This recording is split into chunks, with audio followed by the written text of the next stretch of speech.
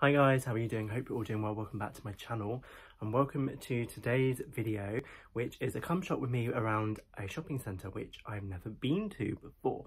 So first off, if you're new, hi, welcome, my name is Matt. I don't normally look this dishevelled, but you tell me. I've just come out of the shower, washed my hair and stuff, literally just come out of the shower, so ignore my face.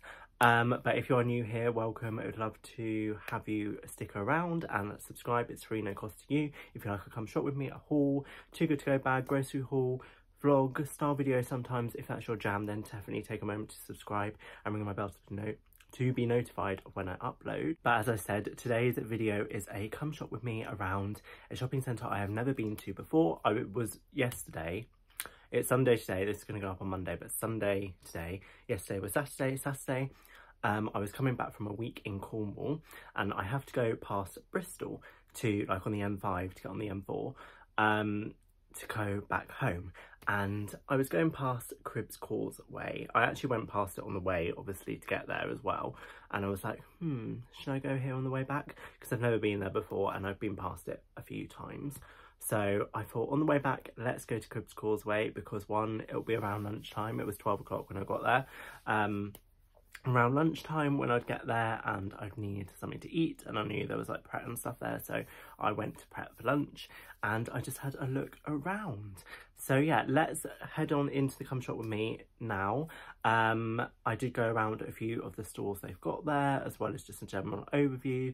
And yeah, I'm obviously filming this after the fact I've been, and then afterwards I have got a little haul, and then I will do my thoughts on the shopping centre. So let's go.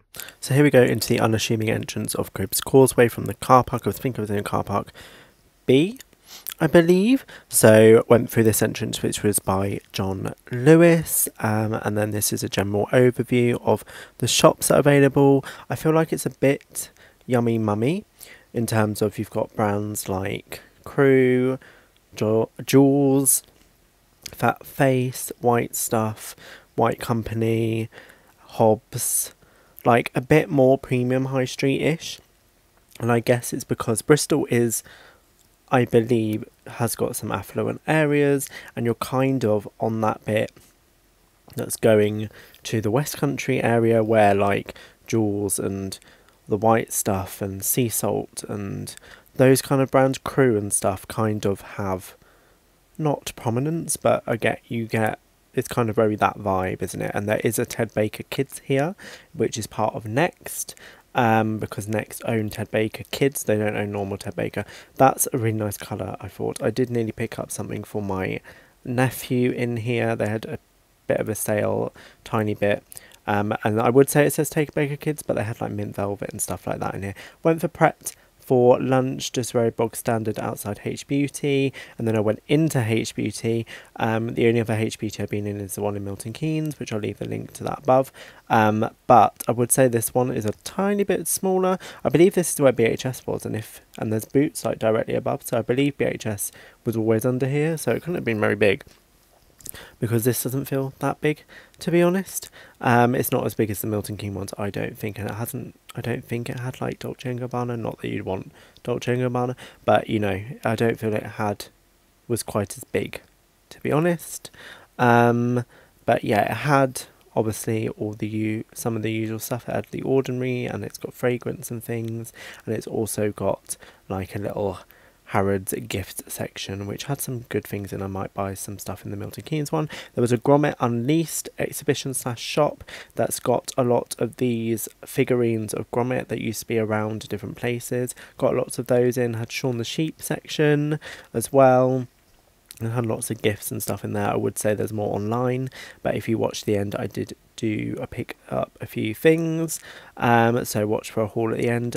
I really like these. They were 20 quid though, for like the original artwork of the original films, or like short film kind of things, and they had lots of other kind of knick-knack souvenir merch kind of stuff in here as well.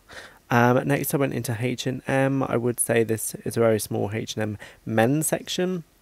not very big at all, and there wasn't really too much to show you. I have got a bigger H&M come shop with me as my next video, so definitely subscribe for that. I do one of those once a month, so definitely subscribe and you can see. But as I said, you can literally see the extent of the men's section, and it's not very big.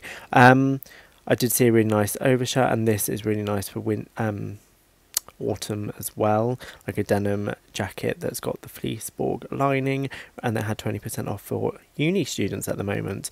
So other stores, as I said, like the Kurt Geiger, the White Company, Hobbs, those kind of stores here. So a bit more like some like premium high street in terms of like Hobbs and things. And well, the HMV as well, which I've only just noticed. And then you've got like other stuff I could definitely smell. Lush, you've got Skechers, which seems to be everywhere these days. Tiger.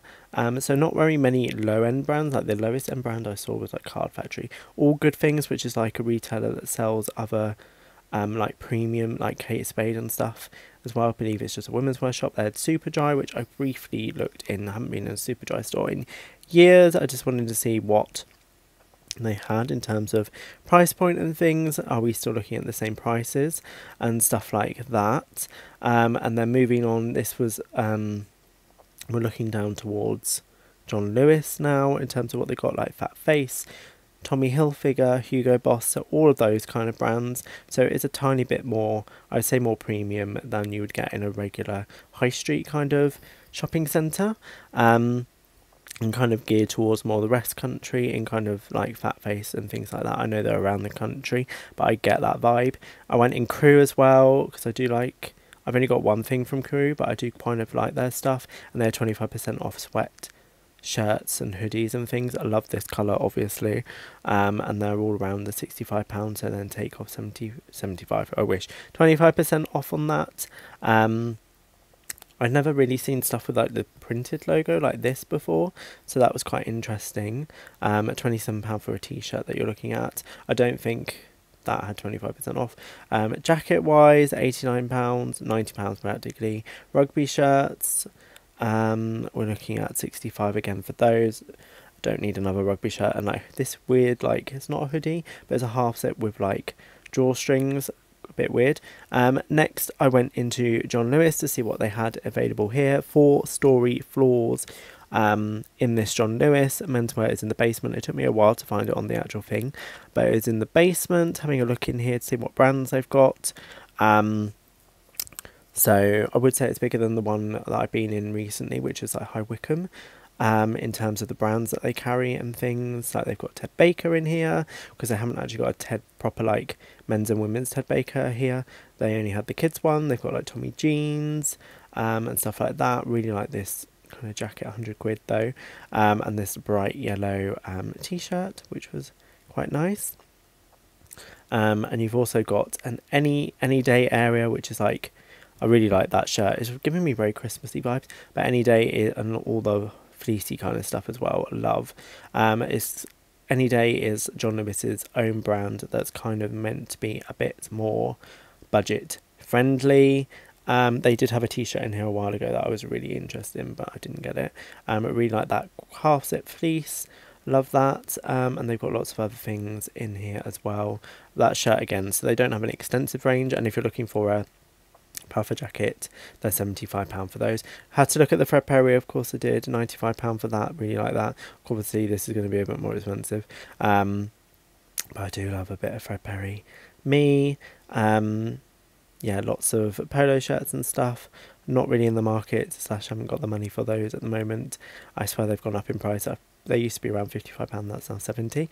And really like that kind of shirt, very great for autumn. How much were you? 95. But yes, love those.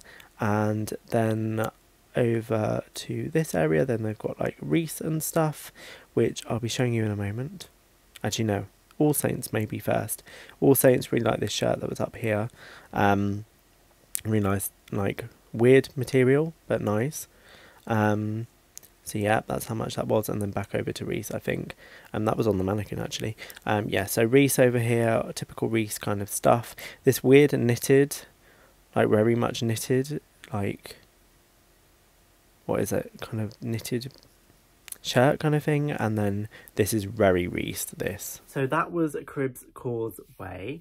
As I said, I've never been there before. Two shops it's lacking in terms of would make it the perfect place are a Zara and a Primark. Those two are the ones that are lacking, and as you would have seen, the H&M there is like, I feel like it's a decent size, but the men's section was up like a floor above the upper floor shopping centre bit, and it was very small, like smaller than the one in my hometown.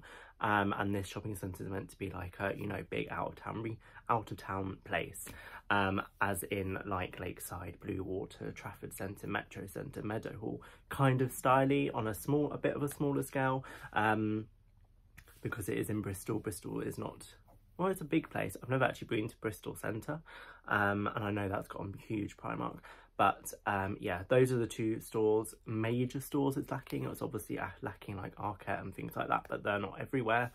So yes, let me know down below if you've been to Cribbs Causeway. I would love to know. But yeah, I'm going to go into the little haul now. You would have seen I went in the Gromit Unleashed store, which is basically back here, I don't know when it was, but a few years ago, there was these big, like Gromit, as in Wallace and Gromit, figurines, I think, either around Bristol or places around Bristol.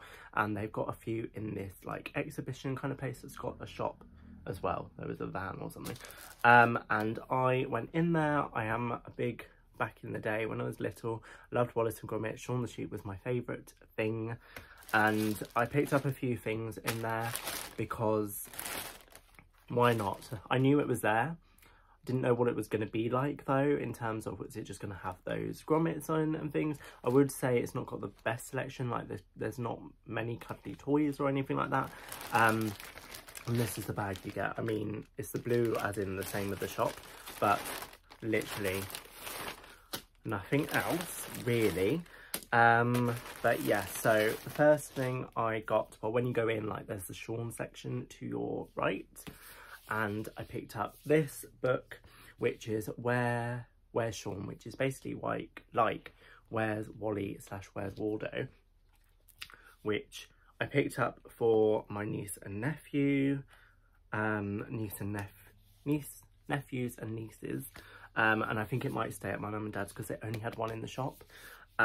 Which is such a bummer. It was kind of down below, and I thought I would really like more than one. One to keep her, like, for my brother's children, and one for my sister's child, but they only had one, so I might have a look online. And I asked at the till, and this was the only one in the shop. He said this is the last one. This was $7.99, so it's pretty pricey. My niece loves Shaun the Sheep. When we were away, I went away with my brother-in-law, sister and niece to Cornwall, and we were watching Shaun the Sheep. She likes that. They took that as a DVD because the internet wasn't very good for like Netflix or anything. So yeah, that was $7.99. And then picked up two things for me. One was this fridge magnet, or just a magnet in general. This was $2.95. I mean, the selection of stuff wasn't great in there. They did have some really nice prints of the original Wallace and Gromit, like short film kind of things. Like, what's the first one called? When they go to the moon, the cheese one, I can't remember. Like Wrong Trousers, Close Shave. Close Shave was obviously my favourite because it had Shaun in it. And then I also got a pen, which has got the penguin on from the Wrong Trousers. It just says Gromit Unleashed on the side. And this was £1.50 for this. So yeah, really, £12.64 it cost me because I had to pay 20p for a bag. But yeah, they have got quite a few things in there. Not the best stuff. I would have done like a little come shop with me around that, but not the best stuff. Other stores in Cribbs Causeway, they've got a Harrods Beauty, which is only, I think, 5 in the UK, isn't there? Because it's Lakeside, Milton Keynes, Cribbs Causeway, Edinburgh and Metro Centre. So that's quite a good distribution over the UK. Maybe they'll open more of those. John Lewis was really good. It was like a really big John Lewis. And I didn't go in the M&S, so I don't know how big that was. And H&M, as I said, was disappointing. Next was quite big though, and it had a Ted Baker Kids next to Next, which I completely forgot. Ted Baker Kids is owned by Next. Like, Next owns everything basically these days, doesn't it? Yeah, I completely forgot that was there. So yeah, there we go. That was my first like ever time at Cribbs Causeway. Let me know down below if you've ever been. I feel like I'm getting a cold because I can't talk properly, which is not good.